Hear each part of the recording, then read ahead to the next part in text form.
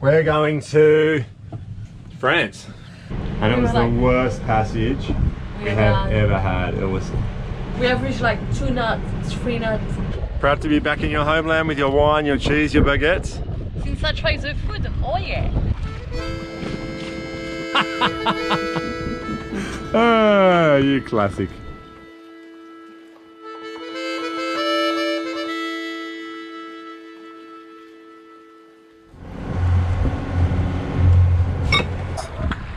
And that everywhere you look is just a sailing boat. Oh, and we're flying our jib. Downwind sailing is all time. We hardly ever get to do this, so anything downwind is so good. Stay married, buy a boat, sail west. We are never sailing east again. Decision made. We've all just decided that sailing east is shit. So, I don't care where we're going, but we're never going east ever again. Apart from St. Martin, 82 miles. So the thing that we've been doing since the beginning is basically sailing east, which means we're going into the trade winds. Now the trade winds come always this way, and we want to go directly into them. Now, on a powerboat, that's fine. Put the motors on and straight away you can go. In a sailboat, it's totally different. Sailing directly into the wind is near on impossible, especially with a boat like a catamaran. Monohulls have a little bit better angle on the breeze, but catamarans obviously have to pull off a little bit more. So what we have to do in order to try and make any ground up here is to tack at the best angle we can. So in order to go this direction, we have to tack down and up like this at angles the best we can reach. Now the best breeze we can do on a stiff breeze is maybe 40 degrees off the wind. We've done 30, but 40 is about right. And that allows us to get from point A to point B, making a zigzag tacking pattern all the way up. And that's how we reach our destination. We're going to France, but not mainland France. We're heading to an island called Saint Martin. And the north side of it is France and the south side I think is Dutch. And we're heading there now. It's less than ideal conditions. It's about an 82 or 84 mile journey direct, but that's into the wind. It's not possible. It's blowing 15. The next 3 to 4 days are worse. I guess the only thing we can look forward to now at the moment is a nice 30 or 40 mile sail with the wind at a good angle. Make some ground north, and then we're going to tack back southeast straight into the wind. But it's pretty much it's all we can do. Otherwise we sit here and wait again and again and again, but this weather doesn't let up. So hey Freya, how you guys going over there? We're almost ready for some anchor uppage action. Uppage, good terminology. Yeah, I think we just need to start the engine and pull the anchor, and we are ready to go. Ooh. Roger that. I'm going to warm my motors up and we'll be out of here. The last island of the BVI before we get offshore. And you know who island that is? That is Sir Richard Branson, the self-made multi-billionaire entrepreneur. That is his island. Right here. About to leave, already packing, come with me, I'm not really asking, we'll get away to a place where we don't know, about to see the world in action, what we can be, life with no distractions, we'll get away, this is what we waited for.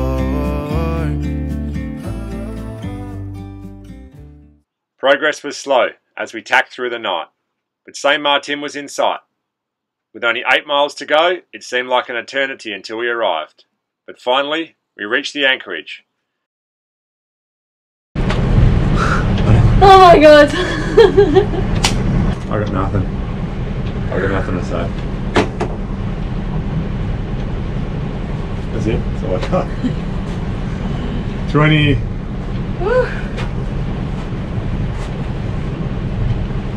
So it's 26 hours and 44 minutes into the wind from the BVI'S to Saint Martin, and it was the worst passage we have ever had. It was, we averaged low speeds. We did a lot of tacking, so a lot of manoeuvring up and down, trying to sail with the breeze through the night, and then the breeze was just all over the shop. It was changing. It was. We were planning to arrive at 6 o'clock this morning, and it's 6 o'clock p.m.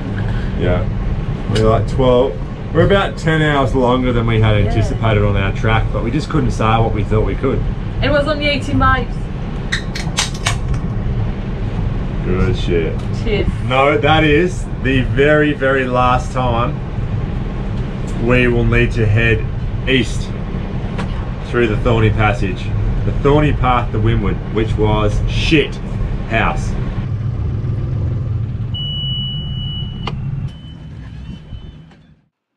With a population just over 29,000, the northern French side of Saint Martin remains a popular sailing destination for many cruisers. The peaceful coexistence between the two countries remains as one of the oldest active undisputed treaties on the planet. First thing to do when you arrive, make sure to get a delicious French fresh croissant.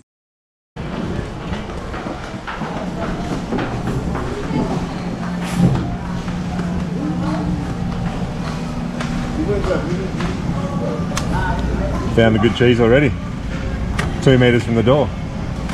All right, we're back in the land of the good times. We have got everything here. It's like being in France again, and the food is so cheap. We're literally picking up blocks of cheese, and they're costing us like $1 or €2. Okay, so before to go and explore, we're gonna have a little bit of lunch. A picnic lunch on the dock. We just got ourselves an all-time baguette, and we're gonna fill it up with some stuff that we bought from home. So we have the mayonnaise, now a little bit of butter. This is no good for our bodies. So that's the taxi we were just in, and we just came from the French side to the Dutch side, and now we're going to try and get to the world famous beach. You may have seen that the aeroplanes land on top of you, and you can sort of get blown out from the jet stream, which is cool. It's nice that you can hop from country to country with no passport checks. It's just a really nice story that these guys have sort of agreed on. So basically what happened was they were arguing between the Dutch and the French, and in the middle island they said, well, let's meet in the middle, and then we'll split the island between the two of us. And the French had a bottle of wine and the Dutch had a bottle of gin, and the reason that the French have more is because the gin affected the other guy more, and that's why they have so much. So that's the little story that goes along with it. I think it's here. All right, we're here in the Saint Martin airport.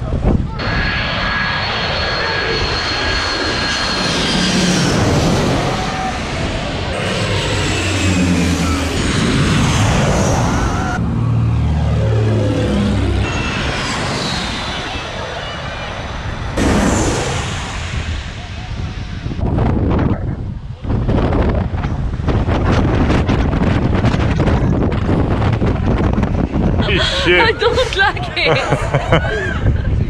That was hectic. After a few days recovering from the long passage across from the BVI'S, we explored both the south and north side of Saint Martin. The weather lined up perfectly, and we made our way to St. Bart's.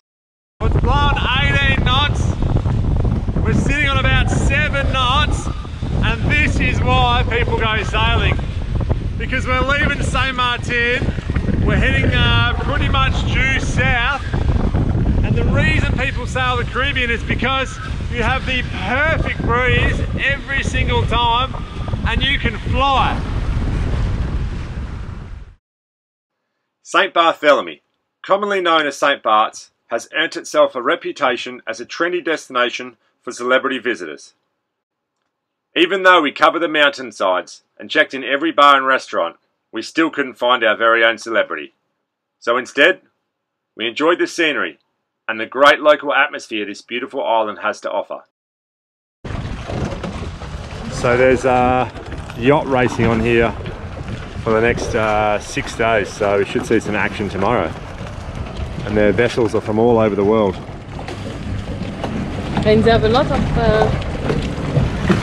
spare sail. Loads of spare sails, life rafts. If you guys don't need your sail, we might need some.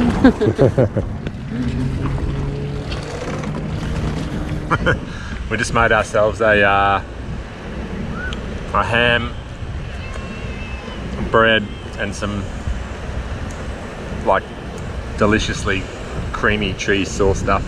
And we're here in St. Bart's, and there's like millionaires everywhere, and it's not us. We're just eating cheap sandwiches on the beach, homemade. All right, the plane has to land through the gap in the mountains, and then it has to dip down into the valley and land on this runway here and stop before it hits the ocean at the other end. All right, this is the takeoff procedure. Super short runway, and he's up. And that's it, that's the ocean right there. If they don't make it, they're in the drink.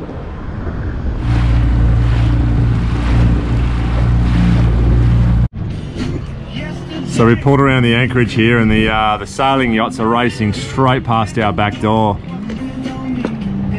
The helicopter's getting right in there, and this big maxi boat is just cooking. Ama, you look French to you before?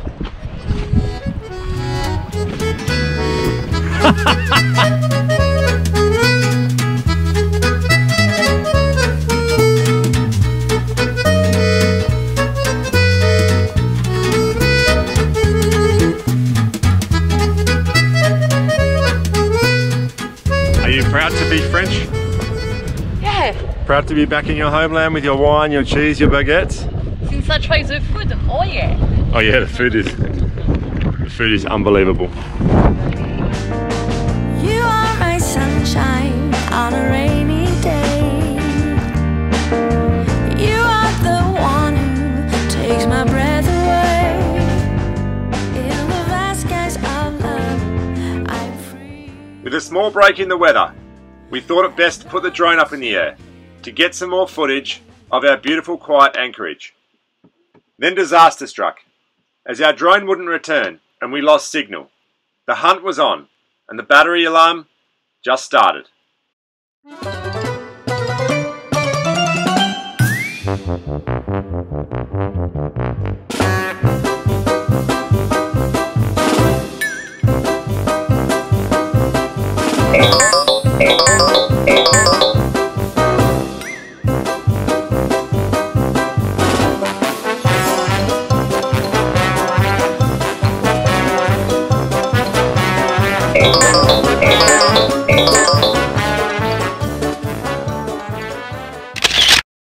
Well, we saved the drone.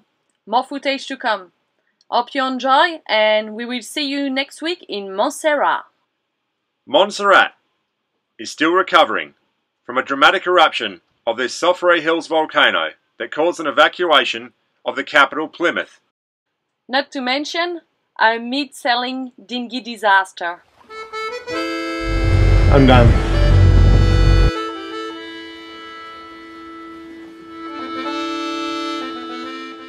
For more exclusive episodes, head over to patreon.com and search Taking the Chance.